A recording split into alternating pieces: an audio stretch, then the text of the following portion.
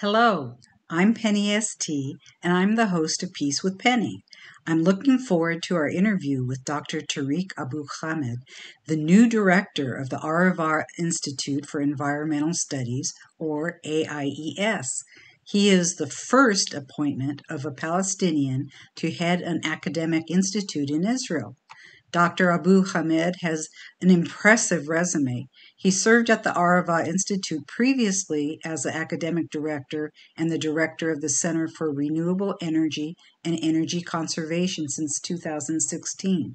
Dr. Abu Hamed also served in the Israeli Ministry of Science, Technology, and Space, first as the Director of Engineering and Applied Research, and then as Deputy Chief Scientist, including 3 months as Acting Chief Scientist of the State of Israel. The Arava Institute also has a unique resume. It offers students a once-in-a-lifetime opportunity to immerse themselves in a cross-cultural environment with others who are equally passionate about building a more sustainable future. Their students and interns are comprised of approximately 1/3 Jewish Israeli, 1/3 Arab, including Palestinians from the West Bank, Jordanians, and Arab citizens of Israel, and 1/3 international students, primarily from North America. This is piecework at the people level. What better way to finally get the job done? But what made me want to get involved and work on peace?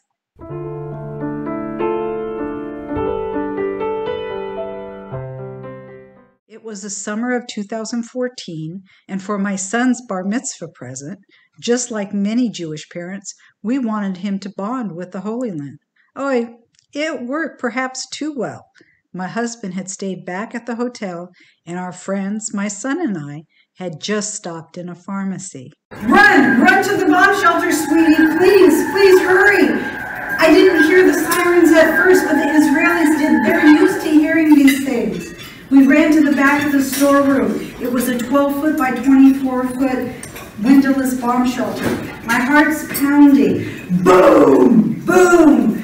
I hear it and feel the percussion of the exploding bombs. I'm trying not to get sick. I look at my 13-year-old son and I think I'll never forgive myself if something happens to him.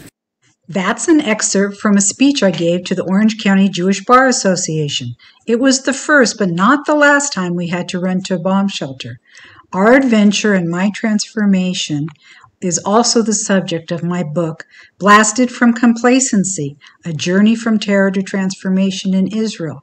There is no chapter in a parenting book on what to do when a war starts and you're on a family vacation. Think touring extraordinary and sacred sites mixed with cowering in bomb shelters. I'm still trying to get over the Jewish guilt of taking my son to war for his bar mitzvah present.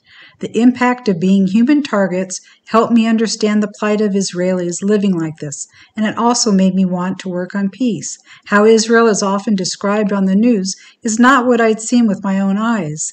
And I felt Palestinian parents also preferred their children playing safely in their backyards. The missiles exploded just near enough to blow apart my world as I knew it, forever changing me.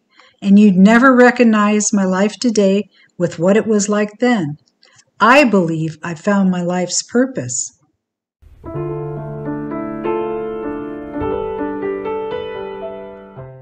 We hope you can join us this Tuesday, July 20th at 11 a.m. Pacific Time with Dr. Tareq Abu Hamed, Director of the Arava Institute for Environmental Studies, or AIES.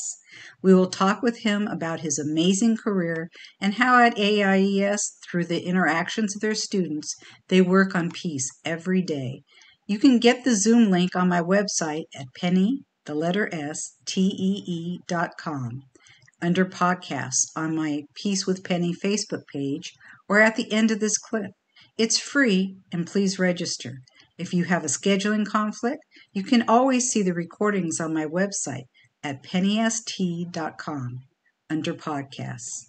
Thank you, and we hope to have you join us. May you live in peace, shalom, and salam.